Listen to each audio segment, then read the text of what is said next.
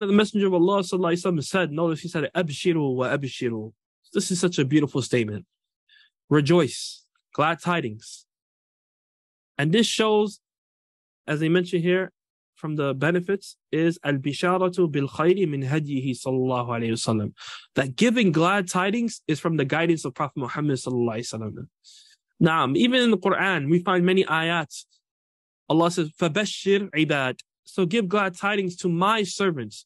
وَبَشِّرِ الَّذِينَ آمَنُوا وَعَمِلُوا الصَّالِحَاتِ. And give glad tidings to those who have iman and do righteous deeds.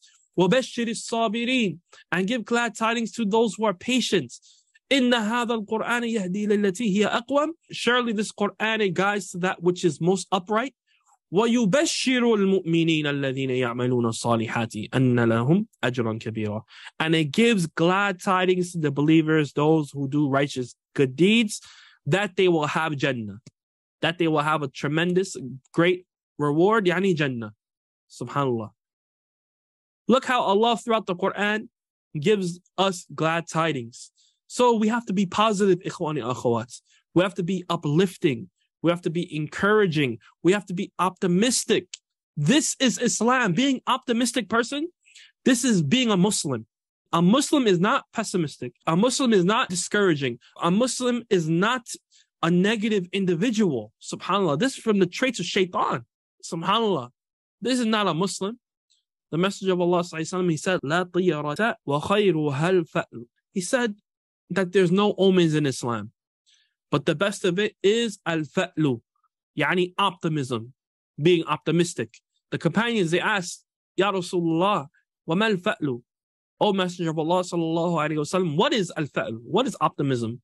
He said, "Al-kalimatu salihatu yasma'uha ahadukum." It is a good word that one of you hears.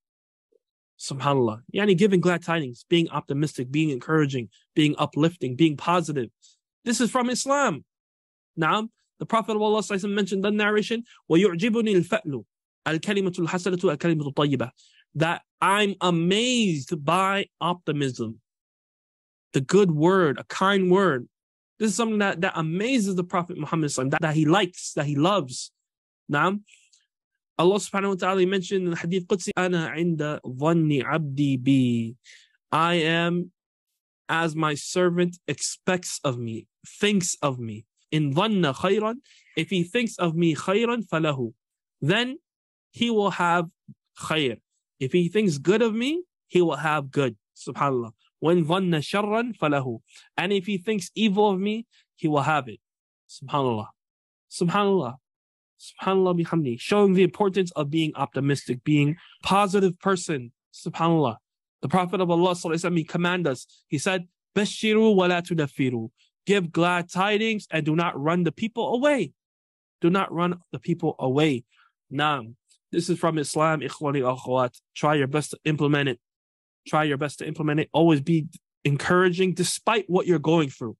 Naam. And perhaps doing so will be a means of Allah Azza wa Jalla assisting you in your affairs, saving you and assisting you in the trouble that you're going through the circumstance you're going through right now. Just simply being positive to others, subhanAllah, smiling and saying, "Alhamdulillahi ala kulli hal." This is one of the greatest ways of Allah subhanahu wa ta'ala helping you in your affairs. Naam.